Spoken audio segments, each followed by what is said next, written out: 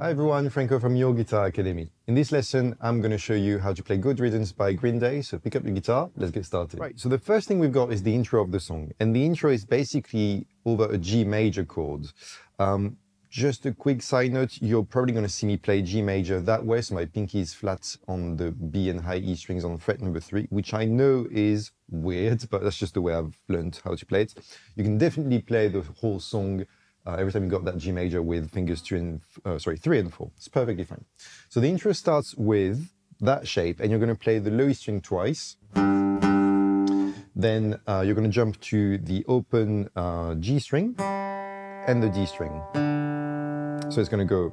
And what you want to do after you hear these 4 notes is you want to mute the strings to make it sound super dry. So you'll see my right hand just landing on the strings, just to mute them. And you do that twice. That's it. Okay, let's move on to the first verse of the song. So for the verse, we're gonna need G major, followed by C add 9. So C add 9, basically what you've got to do to play that is just drop these 2 fingers, so fingers 1 and 2 down the string. But you keep fingers 3 and 4. And then after this one, we're going to need D major. So the transition from C add 9 is pretty convenient. You can keep your ring finger on. Again, I tend to play that with the pinky. So you'll see me play a weird, probably, I'll do my best, but you're probably going to see me play D that way, which is fine because I'm not supposed to play that high E string. Anyway, I'll do my best to play it the regular way. So that's the 3 chords we need. And we're going to spend 2 bars on that G major. So 1, 2, 3, 4, 1, 2, 3, 4, then 1 bar on C add 9, 4, and I played my weird D major, 1 bar on that D major at the end. So again, one more time, I'll do it the regular way. 1, 2, 3, 4, 1, 2, 3, 4, 1, 2, 3, 4, 1, 2, 3, 4. So that's the chords for the verse. Now what he does there is a mix between a picking pattern and a strumming pattern. I'm going to show you the strings he's playing on this, but keep in mind that on the second part of me showing you the verse, I'll show you the strumming pattern. That's actually the way I want you to think about this song. Right, so let's look at the pattern string per string. So he starts with the low E string twice, and then we're going to jump to the B string, back to the G string, then D string, and back again to the G string. So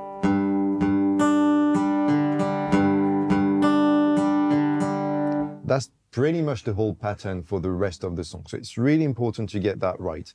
The reason why we're starting from fret number 3 on the low E string here is because that's the root note of the chord. Everything else from this point on, we're going to keep the same pattern, especially on the first half of the song, but the root note's going to have to move. So for example, on C add 9, we're going to do exactly the same thing, but this time starting from the A string, which is now that note C. That's your new root note for that chord. But notice how the strings I'm playing, except for that A string, are the same. So if I play these 2 chords, you've got G twice. Played it wrong, sorry. C. And on D, we're going to do the same thing. So once you get a sense of that kind of melody we're playing underneath the chords, I'd rather have you think about the movement of your right hand. So the right hand is doing down, down, up, down, down, down, up, down, up. Now what we're doing, if I count along, is 1, 2, and 4, and 1, 2, and 3, and 4, and. So try to keep that pattern rolling, because essentially what I'm doing when I'm playing the song is I'm thinking about this pattern, but instead of strumming all the strings, I'm just focusing my right hand on that one string I want to hear. So if I play it faster, you'll see that my right hand is still doing down, down, up, down, up.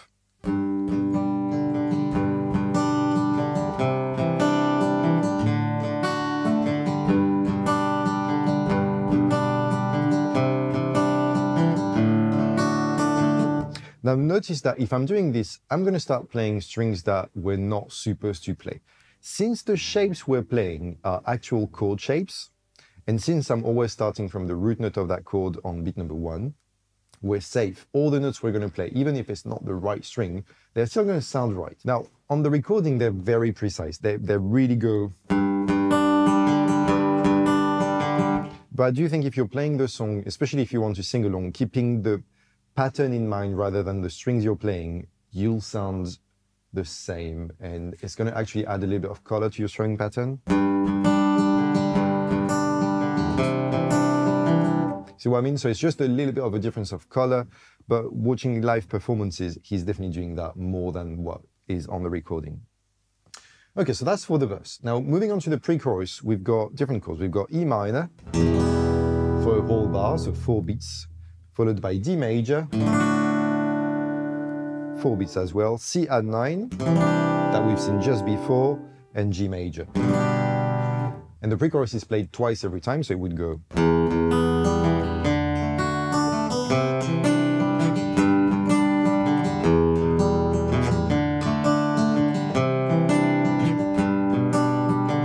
Same thing here, I'm keeping the same exact pattern we've seen on the verse. Again, I don't want to be too precise, that's the way I've played it on the video you just watched. And I think, again, it's just a question of vibe. You could just be a little bit more precise if you do want to sound like the recording, but the strings we're playing are exactly the same as the strings I've shown you just before on the verse. So that's for the pre-chorus. Very simple stuff, same pattern. Again, we always start from the root note. So E minor, you would start from the low E string. Then D major from the D string, C add 9 again from the A string, and then we finish with G major again. So as long as you keep that going and you hit that right string at the right time, you're safe. I'll play it one more time slower. Watch my right hand, make sure you've got that wrist loose. And again, if you bleed over a little bit and you hit a string that is not supposed to be played, it's not the end of the world, it's part of the vibe of the song.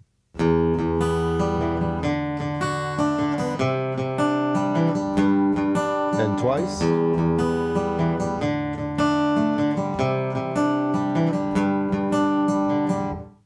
Right, moving on to the chorus of the song. So the chorus, we've got E minor for a whole bar, 4 beats, G major, same thing, 4 beats, back to E minor, 4 beats again, G major again, and then we finish with E minor, and this time instead of G major, a D major. Same exact pattern again. So if I play that chorus, it would go.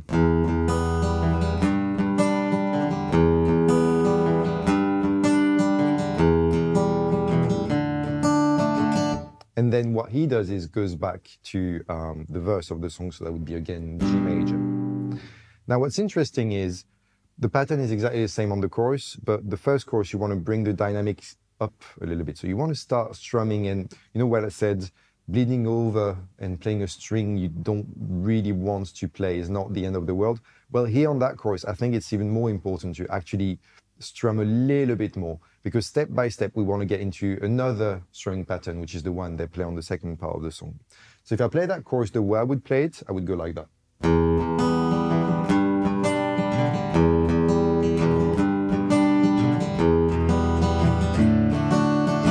And you see that last E minor to D major, I'm really going, I'm obviously putting an accent on it now because I'm teaching it to you, but I'm really going down, down, up, down, up, down, down, up, down, up. So the same pattern as before. 1, 2, and 4, and 1, 2, and 4, and. So think of this strumming pattern as something that is constantly there, but sometimes you're very precise with it and you're just strumming one string, and sometimes you're strumming a little bit more, especially at the end of that first chorus. Now the rest of the song is strummed a lot more. There's a lot more energy to it. So the strumming pattern is going to change a little bit, but the structure is still the same. The chords you've learned for the verse, pre-chorus, and chorus are still the same. We're not changing it. So we start from the verse on with a different pattern that sounds like this.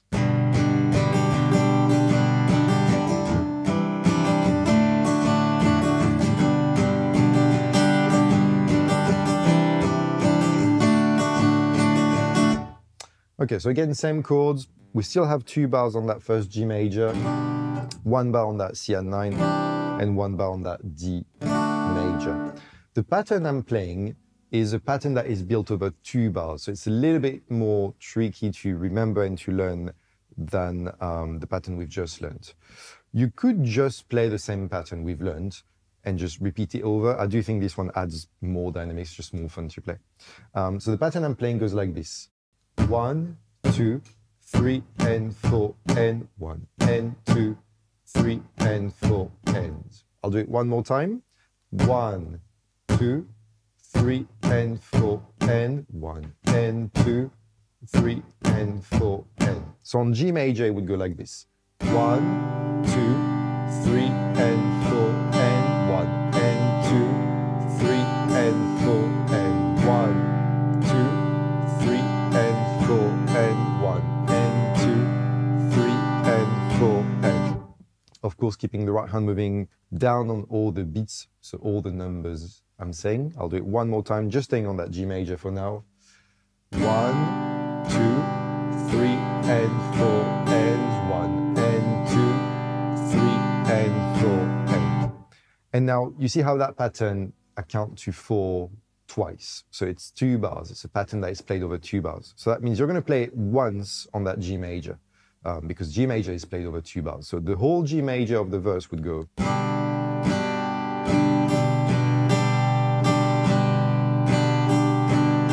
Then we would switch to C add 9, but C add 9 is played for just 1 bar, so half that pattern. And same thing for the next D major that follows. So C add 9. In theory, I should play that next upstroke. What we'll do though is we're going to push that D. So the D that is coming next, I'm going to start playing it sooner than we should, basically. I'm going to play it on the end of beat number 4 of that first bar. Let me do that, I'll count along. So C add 9 to D major. 1, 2, 3, and 4, and 1, and 2, 3, and 4, and. I'll do that one more time. Pay attention to that push on D major on the end of beat number 4 of the first bar. 1, 2, 3, and 4, and 1, and 2, 3, and 4, and. So that means the whole verse would go.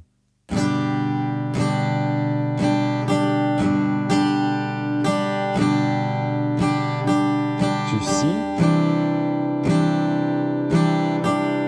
push, and one more time. 1, 2, 3, and 4, and 1, and 2, 3, and 4, and C add 9, 2, 3, and 4, and 1, and 2, 3, and 4, and. If I do the same thing speeding up now, we're going to start hearing the actual song.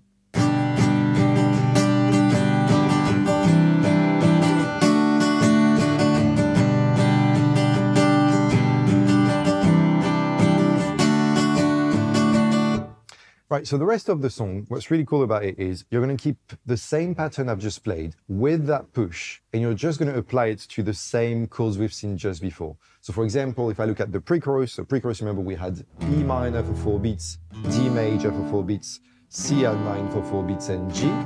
I would still apply the same pattern to these chords and still do a push every other chord. So it would go E,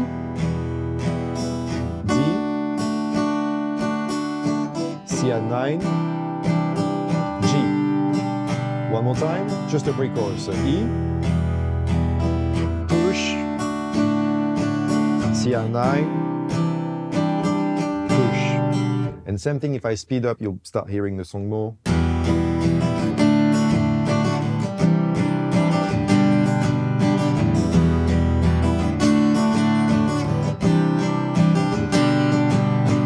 Notice I'm putting an accent on that push. I do like the sound of it. I think you can definitely do that. So I'm just strumming a little bit harder on that push. Now, playing a push like that is always a little bit challenging at first. So if it's too much, don't add that accent. It's not the end of the world. But you see, basically 2 patterns to learn, one for the beginning of the song, one for the end of the song. Right, I hope that made sense. Have fun with this song, and I'll see you on the next video. Bye.